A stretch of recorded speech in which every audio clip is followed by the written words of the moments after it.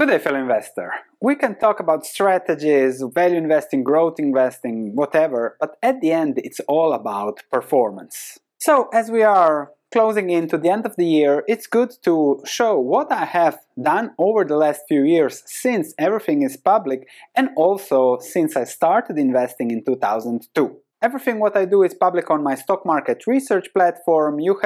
It's a research platform, so the focus is on research, finding the risk and reward of the investments. And then, because investing is personal, you have to see how that fits your personal investment requirements. However, I also there have my portfolios, the model portfolio, where I constantly add 1,000 per month, because a lot of people have such a strategy where they constantly add something. Okay, and this is what Sven is buying every month with this 1,000. Then there is the lump sum portfolio. How would I manage a lump sum investment? Started in 2012, and then every transaction, everything that I do with the stock market is there, and we're going to check the performance since all of this has been launched and more. Then we're going to discuss also the outlook I have for investing, the value investing strategy, the margin of safety, and then you'll see how this might fit you or not into the future. The model portfolio, as I said, started in May 2018 with 10,000, where I added 1,000 per month. I also did a currency translation so that you also know, if you want to compare it to US dollars, what is the performance there. Then the second portfolio is the lump sum portfolio. Started in January 2019. Most of the money came in February, March, and then the last part of the money, but let's say begin 2019, 100,000, 130,000 US dollars. Private portfolio, so when I have available liquidity and I see an opportunity, I like to put my own money, if I have some extra, into the market. I did that also to 2020. Large portfolio. I started seeing that I need to own something to really understand it, follow it properly. So I have made a large learning portfolio with also the intention of keeping it profitable, not just for learning, but profitable learning. And there I invested also 8,000 euros. So let's see how this worked over the last years. If we start with the model portfolio, totally invested 41,000 euros, that's now 48,000 something. Okay, started in May 2018 with 10,000, then investing 1,000 per month. So you have to see those are ups and downs depending on what's available on the market. Still good. It's just started. The portfolio is just being built. It will be built over the next 18 years, so I'm pretty positive about it, and if I just keep doing what I'm doing, it will be good. Then there is the lump sum portfolio. Started with 100,000 euros, $130,000. Now we are at 135,000 euros and a half, or $162,000. That is good. I'm happy with the returns. I've made a few big mistakes. If not, this would have been much better. But mistakes are common when it comes to investing. I will keep making them, trying to limit the amount of mistakes, but that's it. The returns 16% over the last 2 years if we make a euro calculation, or 19.7 if we make a US dollar calculation. That's in line with my goals, which is 15% per year, between 10 and 15. A lot depends on a little bit of luck or this or that. But I think the more I do research, that I will be able to reach double-digit, long-term investing returns with a margin of safety. That's what I try to do, and that's why I put so much effort into the research, etc. Personal portfolio, I invested 37,000 euros over 2020. I sold already something a few months ago because we bought a house this summer. All in all, 37 in, 57 out, and I think there is just 10,000 or something left in. The other money has been now taken out and also sits in cash, part of it. So, okay, 57% in less than a year. That's a good deal for me. Similarly, for the large portfolio, there have been about 10 positions on average. Even if the last position was opened a month and a half ago, even that position is up 50%. So 50% on a yearly basis, this would be double the return, but I don't like to calculate it like that. It doesn't really matter. What matters is how much money is in. I put 186,000 euros over the last 2 years, 2.5 years, and totally out I'm having 252,000, which increases my value, my wealth, my compounding, and allows me to compound even more as I'm still invested, as you'll see later in discussing performance, the market, etc. Discussing performance, this is the key for my performance. I invested 100,000 a little bit later than the 1st of January, but let's take the 1st of January to make things harder because it was a low market level.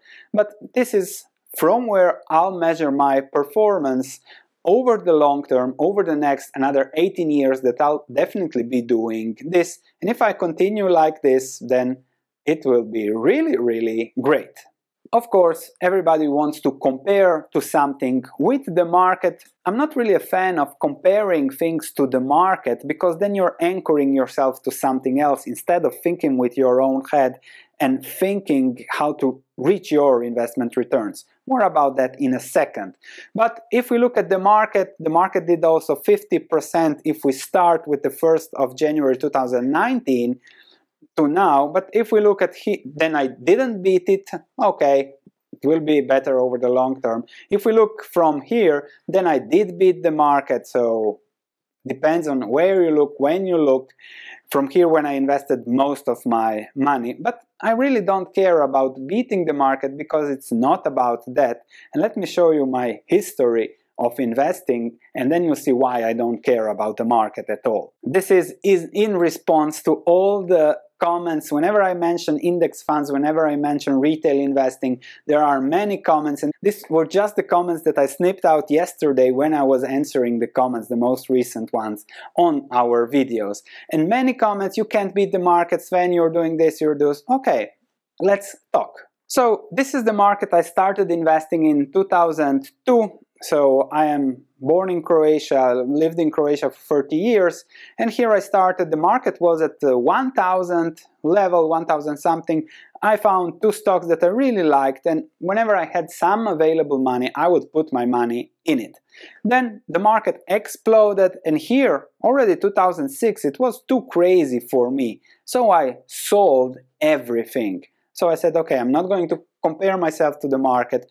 With some money I did buy myself a nice boat to dive, etc. But I missed this crash within this market. I did invest part of the leftover money in the United States market, did nothing special, sold in 2008 October, lost I think 25% or something on the smaller amount of money, and then because this was again screaming opportunity, I started buying, and buying. And this was my main position.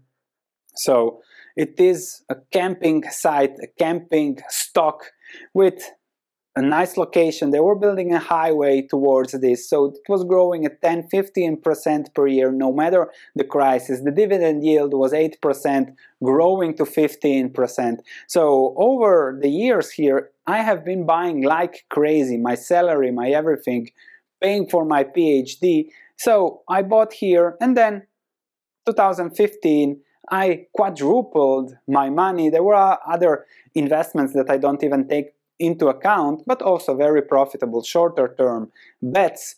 But let's say from 2009 2015 I again quadrupled my money. Then I invested again a little bit globally, did good, finished with 2018 with Nevsun. Those who started following my YouTube channel back then remember that, didn't lose money on an Indian fraud called Amira, so I did okay. All in all, 5x from 2002 to 2006, then lost, let's say, 20%, then 4x, 50% up to 2018, a lot of profitable Chinese trades. I was long Apple, I was long Rio, and things like that. So did really, really okay, even if I had other concerns in my mind. We were buying a house, new job, etc., etc.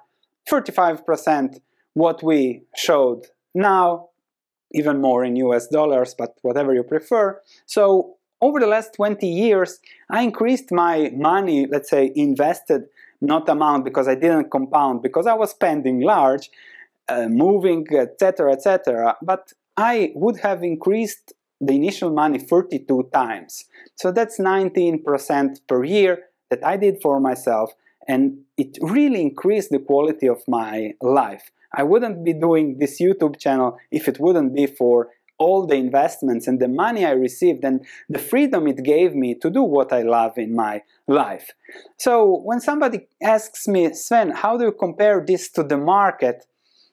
I don't like those comparisons, because the market is investing for the blind. I'm thinking, I was in the market here, out here.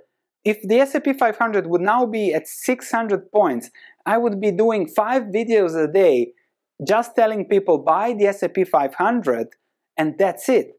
But now it's a little bit more riskier, so I try different things. I'm diversified globally, and it's not about the market, it's about reaching your financial goals, and I will never get tired of saying that to people. Then another thing is, what about other opportunities? Real estate, you can't even compare the opportunity we had and took in 2015, where we did an insane return. You can't compare that to the market or anything else.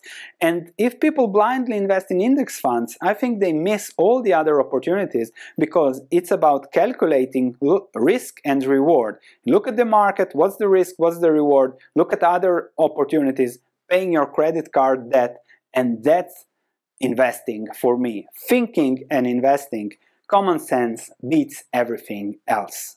Talking about the market, if we look at the cyclically adjusted price-earnings ratio that looks at long-term average earnings, 10 years, and compares that to the price of the market, the only period in time when stocks were more expensive was in the dot-com bubble. Even in 1929, stocks were not this expensive. So I'm thinking, okay, the market is expensive.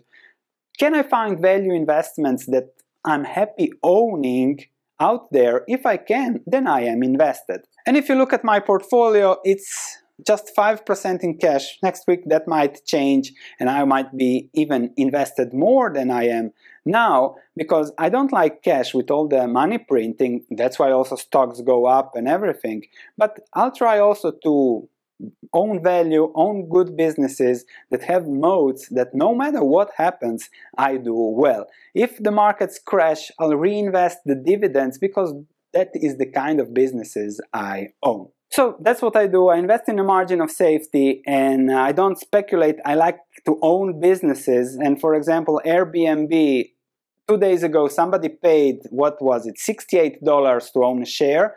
2 days later, everybody's happy paying $140 because of the speculation. And 98% of the market now is crazy speculation. And of course, I might underperform if this continues, but let me show you this. This is Seth Klarman's performance, Baupost Group, one of the best value investors out there over time. Look at how he underperformed the market for 6 years. From 1994 to 2000, he just doubled his money. The market quadrupled. Of course, long-term story, he kept doing his 18% per year, the market not. And that's also what I try to do. I try to find investments that fit my long-term goals of being an investor, being an owner, and then balance around those needs. That has worked for the past 20 years, and I think it will work for the next 20. I'm looking forward to your comments. Thank you for watching, and if you like this, always click that like button.